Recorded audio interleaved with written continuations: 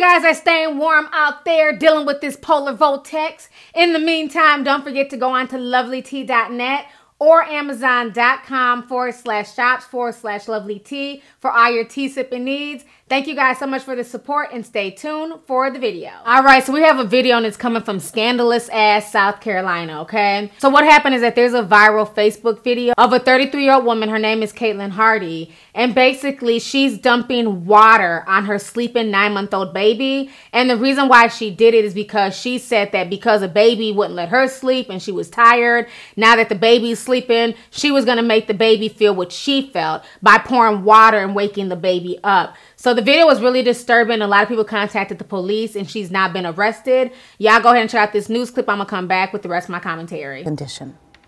Deputies in Sumter County say that a woman has been charged with cruelty to children after disturbing images on social media. Deputies say that Caitlin Hardy posted a video on Facebook where she poured a bottle of water on a sleeping 9-month-old infant girl. Police say the video shows Hardy pour that water on the infant a second time when the child woke up coughing.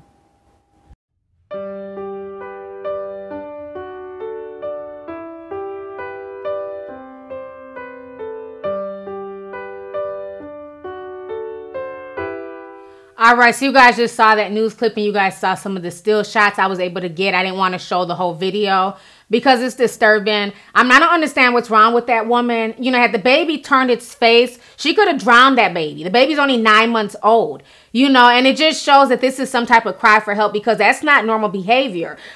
Kids waking up in the middle of the night, crying, wanting to get fed, wanting to get changed. That's part of being a baby, okay? And part of being a mother is that sometimes you lose sleep because of having a baby and having to tend to them. And if you're not ready for that responsibility, then you shouldn't be having damn children. And you know what? This isn't even her first baby. She has other children. So she knows what it is to stay up and what it is to get woken up out your sleep and everything else. Once again, looking for attention, looking for social media validation. Now your dumb ass is in jail. And I don't feel bad for her one bit. Hopefully that baby will find a loving home, or maybe they'll have the baby go stay with the father. But at this point in time, she's clearly unfit, okay? So anyways, y'all, let's go ahead and get the discussion popping. Go ahead and leave a comment. Let me know your thoughts on this entire scandalous story. Once again, coming from Scandalous ass South Carolina. All right, deuces.